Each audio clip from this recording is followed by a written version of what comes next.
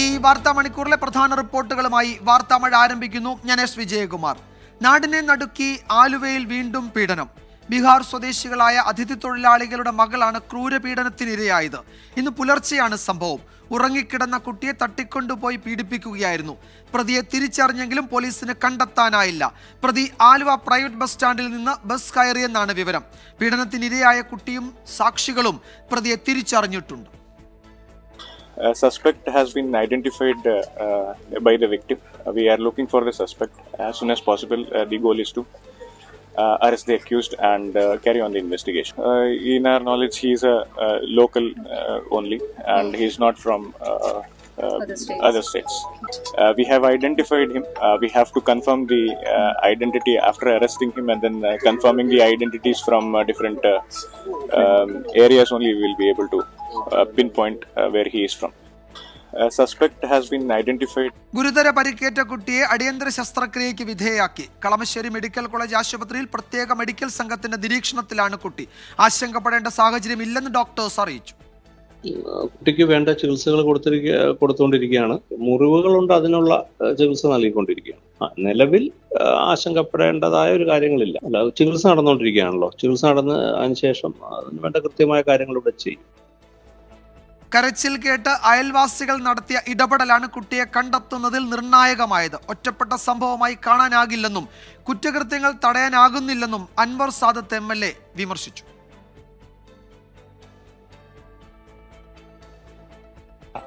അയാളെ ഞങ്ങൾ കണ്ണില്ല. അയാളെ ഞങ്ങൾ മൂന്നാളും കൊണ്ടാണ് സെർച്ച് ചെയ്യുന്നത്. ഞങ്ങൾ അങ്ങനെ വടി ഞങ്ങളുടെ കയ്യിൽ ഞങ്ങളുടെ പ്രൊട്ടക്ഷന് വേണ്ടിയിരുന്നു വടി വെച്ചേക്കണത്. അല്ലാണ്ട് പ്രതിനെ തല്ലാൻ അക്യൂസിനെ അടിച്ചോടിക്കാനായിട്ടല്ല. കുട്ടീനെ ഞങ്ങളിവിടെ ഒരു 6-7 വീട്ടിൽ സെർച്ച് ചെയ്തിട്ട് കുട്ടീനെ ഞങ്ങൾക്ക് കിട്ടിയില്ല. ഇവിടെ ഇരിക്കാവുന്ന ഭാഗങ്ങളൊക്കെ ഞങ്ങൾ നോക്കി. അപ്പൊ അവിടെ ഒന്നും കിട്ടിയില്ല. പിന്നെ ഞങ്ങൾ റെസ്റ്റ് ചെയ്തിട്ട് എന്താണ് അടുത്ത സ്റ്റെപ്പ് എടുക്കേണ്ടതെന്ന് ആലോചിച്ചുകൊണ്ടിരിക്കലും കുട്ടി താഴ്ത്തുനിന്ന് കയറി വരുന്നത്. കുട്ടീനെ ഞങ്ങൾ ആദ്യം വീട്ടിലെത്തിച്ചു. അതാണ് നമ്മുടെ ആദ്യത്തെ കടമ. വീട്ടിലെത്തിച്ചിട്ട് ഞങ്ങൾ പോലീസിനെ വിളിച്ചു. അപ്പൊ തന്നെ പോലീസ് വന്നിട്ട് പോലീസ് നേരെ ഒരു വണ്ടി, അവരുടെ വണ്ടി കയറ്റില്ല, ഞങ്ങളുടെ വണ്ടിയിൽ കയറ്റി വേറെ ഓട്ടോറിക്ഷയിൽ വിളിച്ചിട്ട് ആ ഓട്ടോറിക്ഷയിൽ കയറ്റി കുട്ടിനെ മെഡിക്കൽ കോളേജിൽ കൊണ്ടുപോയി. ചേട്ടൻ കണ്ടതെന്ന് വെച്ചാൽ ഞാൻ നേരത്തെ കണ്ടിട്ടില്ല. അപ്പൊ ചേട്ടൻ നോക്കുമ്പോ കൊച്ചിനെ 3 പ്രാവശ്യം തല്ലാനോങ്ങി കൊച്ചിനെ. എന്നിട്ട് അപ്പോഴേക്കും കൊച്ച് ഇങ്ങനെ വായ പൊത്തി പിടിച്ചിട്ടാണ് അവള് ഒന്നും വിളിക്കാൻ പറ്റണില്ല. അതിന് വായും അത് തന്നെ പൊത്തി പിടിച്ചിട്ട് അങ്ങോട്ട് കൊണ്ടുപോയി എന്ന് പറഞ്ഞു വലിച്ചു. അപ്പോഴേക്കും എന്നോട് ഇങ്ങനെ പറഞ്ഞു, ദേ ഒരു കൊച്ചിനെ ആരോ പിടിച്ചിട്ടുണ്ടോ, നീ ഒന്ന് എഴുന്നേറ്റെന്ന് പറഞ്ഞു. ഞാൻ എഴുന്നേറ്റ് വേഗം ചേട്ടൻ മഴയത്ത് തന്നെ അവിടെ ഇരുന്ന് വടിയും എടുത്തിട്ട് വേഗം ഗേറ്റ് തുറന്ന് ഓടിച്ചെന്ന് ഞാനും പുറകെ ഓടിച്ചെന്നപ്പോ അവിടെ ചെന്നപ്പോ ഇത്തിരി ഇരുട്ടാണ്. അപ്പൊ നോക്കുമ്പോ ആരും ഇല്ലാണ്ട് ഒറ്റയ്ക്ക് പോകാൻ നമുക്ക് ഇതല്ലേ. അതുകൊണ്ട് അപ്പുറത്തെ വീട്ടിലെ പയ്യനെയും വിളിച്ചിട്ട് അപ്പോഴേക്കും അപ്പുറത്തെ വീട്ടിലെ വേറൊരു ആളെയും വിളിച്ചിട്ടാണ് ഞങ്ങൾ ചെന്ന് നോക്കിയപ്പോഴേക്കും അവിടെയും ആരെയും കണ്ടില്ല. അപ്പോഴേക്കും അപ്പുറത്തെ വീട്ടിൽ ഇങ്ങനെ പട്ടി കുരക്കണ വെച്ച് കേട്ടപ്പോഴും ആ സൈഡിൽ കൂടെയാണ് അവൻ പോയേക്കണം എന്തായാലും. അത് കഴിഞ്ഞിട്ട് കൊച്ച് പിന്നെ ഇവര് അന്വേഷിച്ച് അപ്പുറത്തോട്ടൊക്കെ പോയപ്പോഴാണ് കൊച്ചു പാടത്തുനിന്ന് ഇങ്ങനെ കയറി വന്നത് കണ്ടത്, ബ്ലഡൊക്കെ ആയിട്ട്. ഇല്ല, ഞാൻ കണ്ടില്ല. അപ്പോഴേക്കും ഞങ്ങൾ ഇവിടെ വന്നിട്ടുണ്ടോന്ന് പറയാൻ ഞങ്ങൾ ഇവിടെ നോക്കാൻ ഏൽപ്പിച്ചേക്കായിരുന്നു. അപ്പൊ അവര് മാത്രം അവിടെ നിന്നത്. അപ്പൊ അവരാണ് വന്നത്, ആകെ ബ്ലഡിൽ കുളിച്ച്. പിന്നെ ഞങ്ങൾ വിളിച്ചു പറയുന്നത് ഇവിടുത്തെ കൊച്ചാണ് ഇങ്ങനെ. അപ്പൊ ബ്ലഡൊക്കെ ആയിട്ട് കൊച്ചിനെ അടിക്കാൻ ഓങ്ങിയുള്ളൂ. അവൻ 2-3 പ്രാവശ്യം ഓങ്ങി ഇവിടെ വെച്ച് കണ്ടപ്പോ. അങ്ങനെ ഓങ്ങിയുള്ളൂ, തല്ലിയില്ല. ജനല് തുറന്നിങ്ങനെ മഴയാണല്ലോ എന്ന് പറഞ്ഞിട്ട് ജനല് തുറന്നിട്ടായിരുന്നു നോക്കിയതാ. ഇങ്ങനെ ആളെ ഇങ്ങനെ സംഭവം നടന്ന് മനസ്സിലാക്കാൻ സാധിച്ചത്. ഇപ്പൊ കുട്ടിയെ ഹോസ്പിറ്റലിലേക്ക് കൊണ്ടുപോയിരിക്കുകയാണ്. അവിടെ ട്രീറ്റ്മെന്റ്, ഞാൻ അവിടുത്തെ കളമശ്ശേരി സൂപ്രണ്ടായിട്ട് സംസാരിച്ചു. അതിന് ട്രീറ്റ്മെന്റ് ആവശ്യമുണ്ട് കുട്ടിക്ക്. അതിദാരുണമായ ഒരു സംഭവമാണ്. അന്ന് രാത്രി തന്നെ എല്ലാ വീടുകളിലും ഇങ്ങനെ ഇതര സംസ്ഥാനങ്ങൾ താമസിക്കുന്ന സ്ഥലങ്ങളിലൊക്കെ ഒരു റെയ്ഡ് എടുത്തുകയും ഇപ്പൊ കുട്ടി തന്നെ പ്രതിയെ തിരിച്ചറിയുമെന്നാണ് മനസ്സിലാക്കാൻ സാധിച്ചത്. അപ്പോൾ പോലീസ് ഇപ്പോൾ ഇവിടെയുള്ള പ്രദേശത്തുള്ള ഇതര സംസ്ഥാന തൊഴിൽ ചെയ്യുന്ന ആളുകളെ കൊണ്ടുവന്ന് ഐഡന്റിഫിക്കേഷൻ പരേഡ് നടത്താൻ അല്ലെങ്കിൽ ഐഡന്റിഫൈ ചെയ്യാനാണ് പോലീസ് ആലോചിക്കുന്നതാണ് മനസ്സിലാക്കാൻ സാധിച്ചത്. സംഭവത്തിൽ സർക്കാരിനെതിരെ രൂക്ഷ വിമർശനവുമായി പ്രതിപക്ഷ നേതാവ് രംഗത്തെത്തി. സ്ത്രീകളും കുട്ടികളും നിരന്തരം അതിക്രമത്തിനിരയാകുന്ന സംസ്ഥാനമായി കേരളം മാറിയെന്ന് VD സതീശൻ ആരോപിച്ചു. സ്ത്രീകളും കുട്ടികളും ഏറ്റവും കൂടുതൽ അക്രമത്തിനിരയാകുന്ന ഒരു സംസ്ഥാനമായി കേരളം മാറുകയാണ്. ഗൗരവതരമായി ഇതിനെ ഭരണകൂടമോ പോലീസോ ഇതിനെ നോക്കിക്കാണുന്നില്ല എന്നത് ദൗർഭാഗ്യകരമാണ്. ആലുവയിൽ ഇത്തരമൊരു സംഭവം ഉണ്ടായിട്ടും അന്ന് പോലീസിൻ്റെ അനാസ്ഥ ഗൗരവമായി ചൂണ്ടിക്കാട്ടിയിട്ടും പോലീസ് പെട്രോളിങ്ങോ മറ്റ് സൗകര്യങ്ങളോ ഒന്നും ഒരു മാറ്റവും ഇല്ലാതെ തുടരുകയാണ്. പോലീസ് പെട്രോളിങ്ങിനെ കുറിച്ച് ചോദിക്കുമ്പോൾ പോലീസ് പറയുന്നത് പോലീസിന് ആവശ്യമായ ഫോഴ്സ് ഇല്ലെന്നാണ്. ഇവിടെ മുഖ്യമന്ത്രി ഇന്നലെ താമസിച്ചിരുന്ന ആലുവ പാലസ് മുഴുവൻ പോലീസ് ബന്ദോബസ്തിലായിരുന്നു. എസ് ശ്യാംകുമാർ ആലുവയിൽ നിന്ന് കൂടുതൽ വിവരങ്ങൾ നൽകും. ശ്യാമ, ഈ സംഭവം ഉണ്ടായി ഇത്രയും മണിക്കൂറുകളാകുന്നു. ഈ പ്രതിയുടെ CCTV ഫുട്ടേജ് ലഭ്യമായിട്ടുണ്ട്, അത് പുറത്തു വന്നിട്ടുണ്ട്. പക്ഷേ പ്രതി എവിടേക്ക് പോയി എന്ന് കണ്ടെത്താൻ കഴിയുന്നില്ല. ഈ വൈകുന്നതിൻ്റെ ഓരോ മിനിറ്റും ഇയാൾക്ക് രക്ഷപ്പെടാനുള്ള സാധ്യത കൂടുകയാണല്ലോ. നേരത്തെ ശ്യാം തന്നെ റിപ്പോർട്ട് ചെയ്തത് ഇയാൾ ആലുവയിൽ തന്നെ ഉണ്ട് എന്നത്. എന്താണ് പോലീസ് ഒടുവിൽ പറയുന്നത്?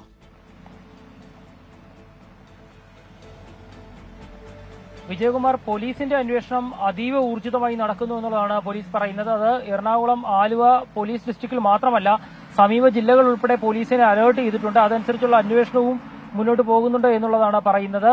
ഏതായാലും പോലീസ് ഏറ്റവും അവസാനം പറയുന്നത് ഈ പ്രതി ഈ ക്രൂരകൃത്യത്തിന് ശേഷം ആലുവ പ്രൈവറ്റ് ബസ് സ്റ്റാൻഡിലെത്തുകയും അവിടെ നിന്നൊരു ബസ്സിൽ കയറി പോവുകയും ചെയ്തു എന്നുള്ളതാണ്. ഏത് ബസ്സാണ്, എങ്ങോട്ടാണ് കയറി പോയത് തുടങ്ങിയ കാര്യങ്ങളിൽ വ്യക്തത വരുത്തേണ്ടതുണ്ട്. അതിനുവേണ്ടിയിട്ട് പോലീസ് ശ്രമിച്ചുകൊണ്ടിരിക്കുകയാണ്. കാരണം ആലുവയിൽ നിന്ന് സമീപത്തെ ജില്ലകളിലേക്ക് ഉൾപ്പെടെ ബസ് സർവീസ് ഉണ്ട്.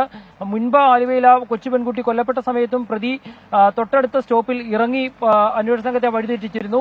അന്നും പോലീസ് അന്വേഷണം മറ്റ് ജില്ലകളിലേക്കൊക്കെ വ്യാപിച്ചിരുന്നു. പക്ഷേ ആലുവ മാർക്കറ്റിന് സമീപത്ത് ഇറങ്ങുകയായിരുന്നു പ്രതി ചെയ്തത്. അതുപോലെ തന്നെ പോലീസിനെ തെറ്റിക്കാൻ വേണ്ടി ബസ് സ്റ്റാൻഡിൽ നിന്ന് കയറുകയും തൊട്ടടുത്തുള്ള ഏതെങ്കിലും സ്റ്റോപ്പുകളിൽ ഇറങ്ങി പോവുകയുമാണോ ചെയ്തതെന്നും പോലീസ് പരിശോധിക്കുന്നുണ്ട്. നിലവിൽ പ്രതിയെ ഇതുവരെ പിടികൂടാൻ പോലീസിന് സാധിച്ചിട്ടില്ല. പക്ഷേ അന്വേഷണ സംഘം നൽകുന്ന സൂചനകൾ പ്രകാരം പ്രതിയെക്കുറിച്ചുള്ള എല്ലാ വിവരങ്ങളും പോലീസിന്റെ കൈവശമുണ്ട്. അതുകൊണ്ട് തന്നെ വളരെ താമസിക്കാതെ പ്രതിയെ കസ്റ്റഡിയിൽ എടുക്കും എന്നുള്ളത് തന്നെയാണ് പോലീസ് നൽകുന്ന വിവരം. പ്രതി അതീവ ക്രൂരനായ ഒരു കുറ്റവാളിയാണ്. കാരണം വിയ്യൂർ ജയിലിൽ നിന്ന് ശിക്ഷ കഴിഞ്ഞ് 1 മാസം പോലും ആയിട്ടില്ല പ്രതി പുറത്തിറങ്ങിയിട്ട്. അവിടെ നിന്ന് വന്നിട്ടാണ് അതിക്രൂരമായ മറ്റൊരു കുറ്റകൃത്യത്തിൽ ഭാഗമാകുന്നത് എന്നുള്ളതാണ് പോലീസ് നൽകുന്ന സൂചന. അതുകൊണ്ട് തന്നെ കേരളത്തിൽ അങ്ങോളം ഇങ്ങോളം പോലീസിന് ജാഗ്രത നിർദ്ദേശം നൽകിയിട്ടുണ്ട്. പ്രത്യേകിച്ച് എറണാകുളം, തൃശൂർ പോലുള്ള ജില്ലകളിൽ പോലീസിന്റെ പ്രത്യേക സംഘങ്ങൾ കേന്ദ്രീകരിച്ച് ഈ പ്രതി എത്താൻ സാധ്യതയുള്ള എല്ലാ ഇടങ്ങളിലും പരിശോധന നടത്തുകയും ചെയ്യുന്നുണ്ട്. അത്തരത്തിലുള്ള ഒരു പരിശോധനയാണ് പോലീസിന്റെ ഭാഗത്ത് നിന്ന് ഉണ്ടായിക്കൊണ്ടിരിക്കുന്നത്. ഏതായാലും അന്വേഷണം വളരെ ശക്തമായി പുരോഗമിച്ചുകൊണ്ടിരിക്കുകയാണ്. ശ്യാമി, കുട്ടിയുടെ ആരോഗ്യനില തൃപ്തികരമാണെന്ന് ഡോക്ടേഴ്സ് അറിയിക്കുന്നുണ്ട്. എന്തായാലും ആശങ്കാജനകമായ സാഹചര്യം ഇല്ലല്ലോ ആ കുഞ്ഞിന്റെ ആരോഗ്യ സ്ഥിതി സംബന്ധിച്ചല്ലേ? വിജയകുമാർ, ഏറ്റവും ആശ്വാസകരമായ വാർത്ത രാവിലെ തന്നെ നമ്മൾ ഡോക്ടർമാരുമായി സംസാരിച്ചിരുന്നു. കുട്ടിയുടെ ശരീരത്തിൽ ഗുരുതരമായ പരിക്കുകളുണ്ട്. പക്ഷേ അത് അതിജീവിക്കാൻ തക്ക ശേഷി ആ കുഞ്ഞ് നേടിയെടുത്തിരിക്കുന്നു എന്നുള്ളതാണ് ഡോക്ടർമാർ പങ്കുവച്ചത്. കൂടുതൽ വിവരങ്ങൾ പരിക്കുമായി ബന്ധപ്പെട്ട് പങ്കുവെക്കാൻ സാധിക്കില്ല. കാരണം ഒരു 9 വയസ്സുള്ള കുട്ടിക്ക് എത്രത്തോളം ക്രൂരമായ പരിക്കുകളാണ് ഏറ്റിരിക്കുന്നത് എന്നുള്ളത് വലിയ വേദനയോടെയാണ് ഡോക്ടർമാർ പോലും പറഞ്ഞത്. ഏതായാലും കുട്ടി ICUവിലാണ് ചികിത്സയിലുള്ളത്. കുട്ടിയുടെ ആരോഗ്യസ്ഥിതി നിരീക്ഷിക്കാനായി പ്രത്യേക മെഡിക്കൽ സംഘത്തെയും ഏർപ്പെടുത്തിയിട്ടുണ്ട്. അവരുടെ നിരീക്ഷണത്തിൽ കുട്ടി 24 മണിക്കൂർ നിരീക്ഷണത്തിൽ കഴിയുകയാണ്. നിലവിൽ കുട്ടി ആ മോശപ്പെട്ട ഒരു അവസ്ഥയിൽ നിന്ന് പുറത്തു വന്നിട്ടുണ്ട് എന്നുള്ളതാണ് ഏറ്റവും ആശ്വാസകരമായ വസ്തുത. അതിനുശേഷമാണ് കുട്ടി ഈ പ്രതിയെ പോലീസ് കാണിച്ച ഫോട്ടോയിൽ നിന്ന് പ്രതിയെ തിരിച്ചറിയുകയും ചെയ്തത്. വിജയകുമാർ, യെസ്, കുട്ടി പ്രതിയെ തിരിച്ചറിഞ്ഞു. ആ കുട്ടിയെ രക്ഷിച്ച നാട്ടുകാരും ഈ പ്രതിയെ തിരിച്ചറിഞ്ഞു. പ്രതിയുടെ CCTV ദൃശ്യങ്ങൾ പുറത്തു വന്നു. പക്ഷേ അയാളിലേക്ക് എത്താൻ അന്വേഷണ സംഘത്തിന് കഴിഞ്ഞിട്ടില്ല. അയാൾ ആലുവയിൽ ഉണ്ടോ എന്നുറപ്പില്ല. പ്രൈവറ്റ് ബസ് സ്റ്റാൻഡിൽ നിന്ന് ബസ്സിൽ കയറി എന്നൊരു വിവരം കൂടി ലഭിച്ചിട്ടുണ്ട്. അങ്ങനെയാണെങ്കിൽ ആ ബസ് കണ്ടെത്തണം തുടങ്ങിയ വേഗത്തിൽ അന്വേഷണം നടക്കുന്നുണ്ട്. കണ്ടെത്താൻ കഴിയാതിരിക്കുന്ന ഓരോ നിമിഷവും ഈ പ്രതിക്ക് രക്ഷപ്പെടാനുള്ള സാധ്യത കൂടും എന്ന് പോലീസിന് അറിയാം. സമീപ ജില്ലകളിലും ജാഗ്രതാ നിർദ്ദേശം നൽകിയിട്ടുണ്ട്. കുട്ടി അപകടനില തരണം ചെയ്തു അത് എന്ന ഒരു ആശ്വാസ വിവരം കൂടി ഘട്ടത്തിൽ ഡോക്ടേഴ്സ് പങ്കുവയ്ക്കുന്നുണ്ട്. മറ്റൊരു പ്രധാന റിപ്പോർട്ടിലേക്കാണ് നമ്മൾ കടക്കുന്നത്. പ്രസവ ശസ്ത്രക്രിയക്കിടെ വയറ്റിൽ കത്രിക കുടുങ്ങിയ കേസിൽ പ്രതികളായ ഒരു ഡോക്ടറെയും 2 നഴ്സസിനെയും അറസ്റ്റ് ചെയ്ത് ജാമ്യത്തിൽ വിട്ടു. 1-ാം പ്രതി ഡോക്ടർ CK രമേശൻ, 3ഉം 4ഉം പ്രതികളായ nurses M Rahana, KG Manju എന്നിവരുടെ അറസ്റ്റാണ് ചോദ്യം ചെയ്യലിന് പിന്നാലെ പോലീസ് രേഖപ്പെടുത്തിയത്. 2-ാം പ്രതി ഡോക്ടർ ഷഹനയുടെ അറസ്റ്റ് ഉടൻ രേഖപ്പെടുത്തും. കേസിൽ കരട് കുറ്റപത്രം സർക്കാരിന് സമർപ്പിക്കും. മെഡിക്കൽ കോളേജിൽ നിന്നല്ല കത്രിക കുടുങ്ങിയത് എന്ന നിലപാടിൽ ഉറച്ചു നിൽക്കുകയാണ് പ്രതികൾ. അഭിജിത്ത് മുഴക്കുന്ന് കോഴിക്കോട്ട് നിന്ന് വിവരങ്ങൾ നൽകും. അഭിജിത്ത്, എന്തൊക്കെയാണ് ഇവർ നൽകിയ മൊഴി? ഈ കത്രിക ആശുപത്രിയിലേതല്ല എന്നതാണ് ഇവരാദ്യം തൊട്ടുയർത്തുന്ന പ്രതിരോധം. പക്ഷേ അത് അങ്ങനല്ല എന്ന് ശാസ്ത്രീയമായി തെളിയിക്കപ്പെട്ടിട്ടും ആ വാദത്തിൽ ഇവർ ഉറച്ചു നിൽക്കുന്നുണ്ട്. എന്താണ് ചോദ്യം ചെയ്യലിന് ശേഷം പോലീസ് സൂചിപ്പിച്ചത്?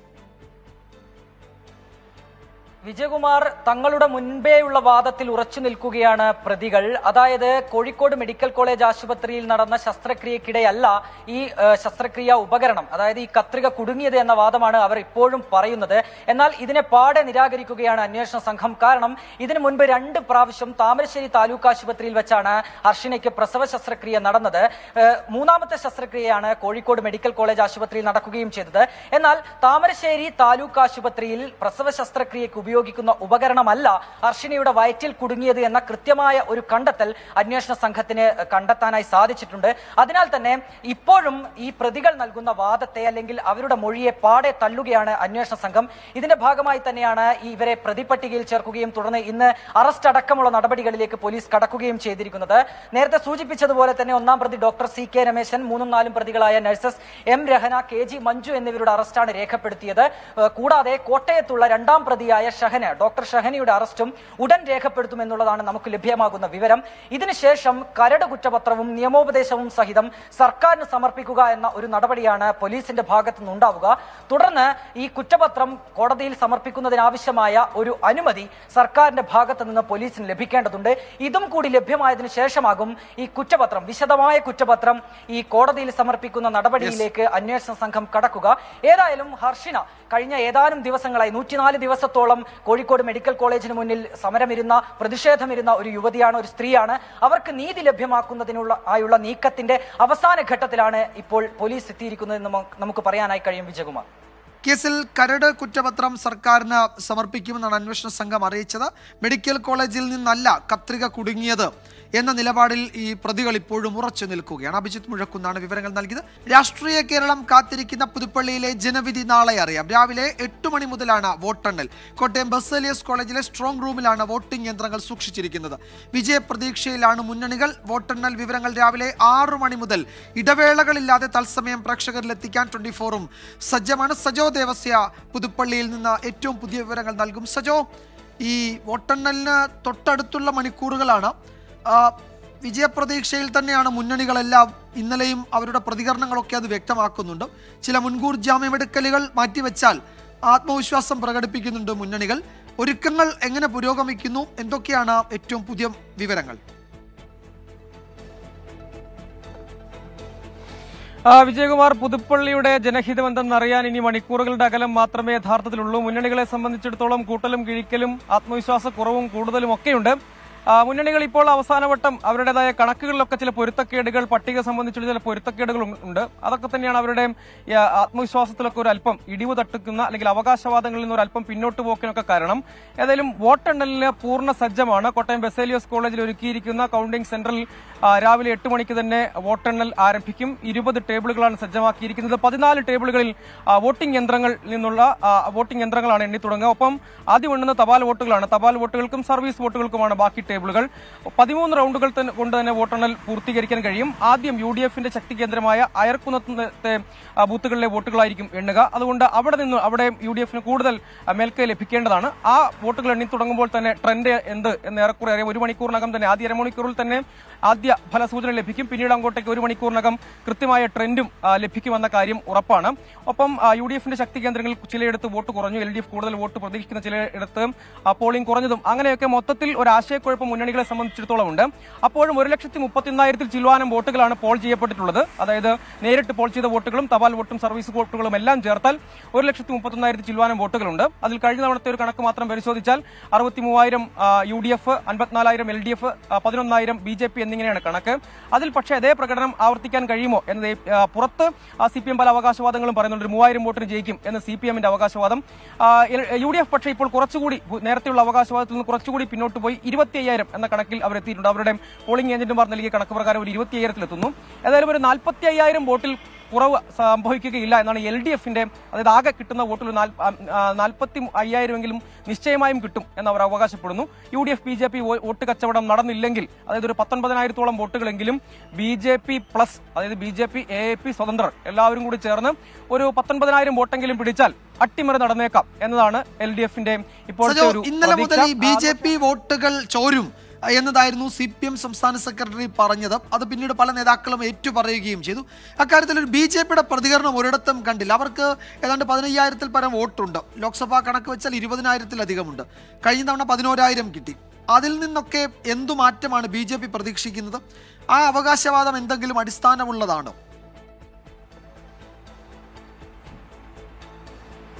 വിജയകുമാർ, BJP UDF വോട്ട് കച്ചവടം എന്നതൊരു രാഷ്ട്രീയ ആരോപണമാണ്. പക്ഷേ BJPക്ക് അമിത പ്രതീക്ഷകളുടെ ഭാരമില്ല എന്നതാണ് ഒരു വസ്തുത.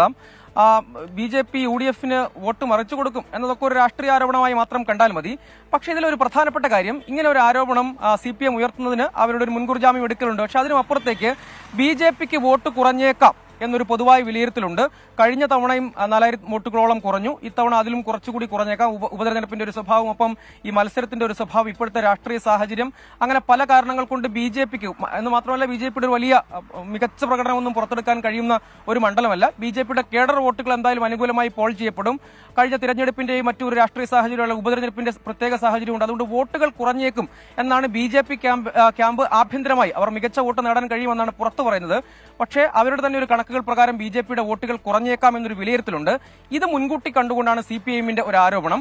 ഇതിൽ തന്നെ ഈ തെരഞ്ഞെടുപ്പിൽ താരമാകാൻ പോകുന്നത് എത്രയായിരിക്കും, ഈ ഭൂരിപക്ഷത്തിൽ കേന്ദ്രീകരിച്ചുള്ള ചർച്ചകളിലേക്കായിരിക്കും ഉപതെരഞ്ഞെടുപ്പ് ഫലം അന്തിമമായി എത്തിച്ചേരുക എന്ന കാര്യം ഉറപ്പാണ്.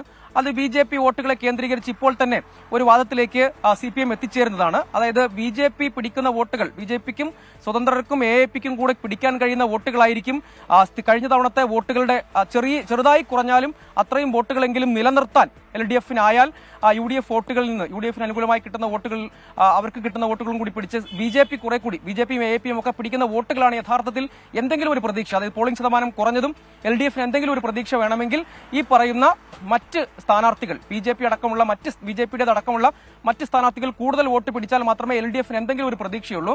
അങ്ങനെയല്ലെങ്കിൽ അതിനെ എങ്ങനെയായിരിക്കും രാഷ്ട്രീയമായി വിശദീകരിക്കുക എന്നതിന്റെ ഒരു സൂചന CPM സംസ്ഥാന സെക്രട്ടറി നൽകിയെന്നേ ഉള്ളൂ.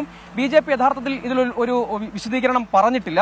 അവർക്ക് ഈ വോട്ടുകൾ കുറഞ്ഞേക്കാം എന്നൊരു ഭയമുണ്ട്. അതുകൊണ്ടായിരിക്കും അവർ കൂടുതൽ വിശദീകരണത്തിന് മുതിരാത്തത് എന്നതാണ്. പക്ഷെ അതേസമയം അവർ പറയുന്നത് അങ്ങനെ ഒരു വാദം അസംബന്ധമാണ് എന്ന് തള്ളിക്കളയുന്നുണ്ട്. അതിനും അപ്പുറത്തേക്ക് അവരുടെ വിശദീകരണത്തിലേക്ക് പോകുന്നില്ല. അങ്ങനെ ഒരു വാദം നിലനിൽക്കില്ല എന്ന് അവർ പറയുന്നു. പക്ഷേ അത് ഒരു രാഷ്ട്രീയ ആരോപണമാകുമ്പോൾ തന്നെ വോട്ട് കുറഞ്ഞേക്കാനുള്ള ഒരു സാധ്യതയുണ്ട്.